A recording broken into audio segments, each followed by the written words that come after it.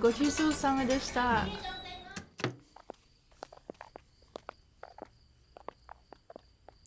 Wow, was that good or what? Yeah. Yeah, or when he caught the egg on his spatula, right? That was pure skill right there. Or when he set the on fire, right? That was amazing. See, I told you, I know all the best places.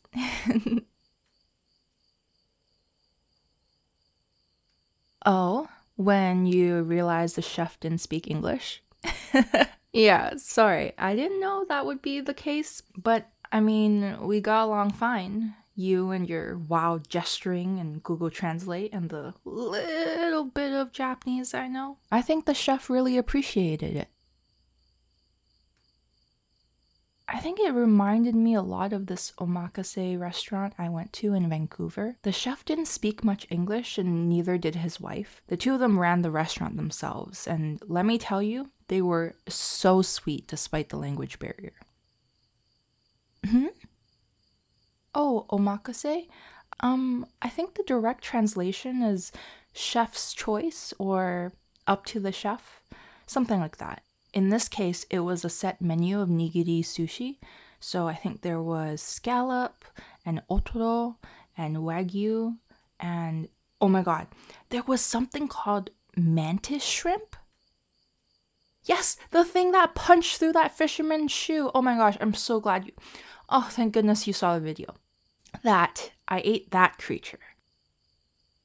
No, I think it was boiled. I mean, it just kind of tasted like any other shrimp. Maybe a little bit grainier, something like that.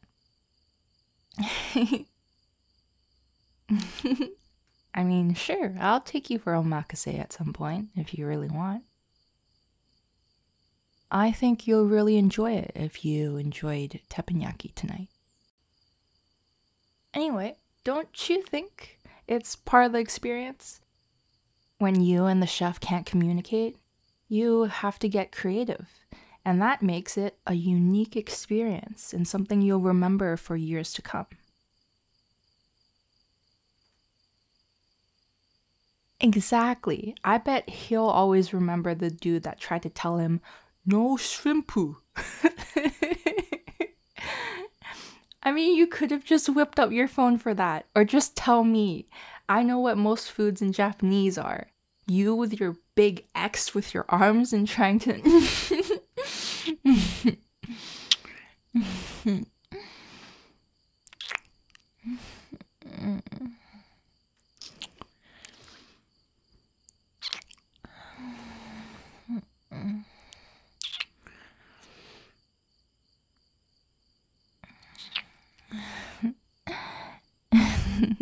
I'm glad you had fun then. I'm full of once-in-a-lifetime experiences. Would you like to experience them? Yeah? Sorry, I can't stop smiling. You know, I really thought after last weekend that we were a once-in-a-lifetime experience, that I'd never see you again. So I can't tell you how relieved, or rather overjoyed, I am that I get to see you again. That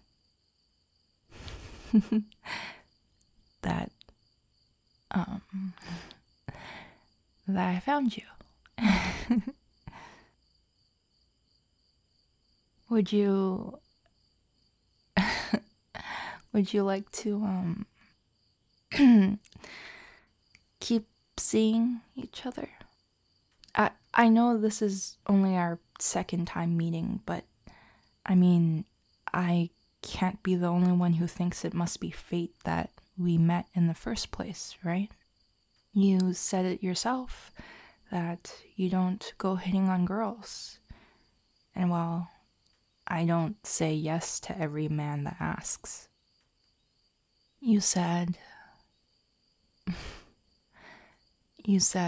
I was special. Yeah? Well, I think you're pretty precious too. Very precious. So precious. So precious that I'd like to keep you. I mean, keep seeing you. Would you like to come over again? But, stay the night this time. Spend the night and get breakfast together. There's this little diner across the street from my apartment, and we already know that I know the best places to eat, so.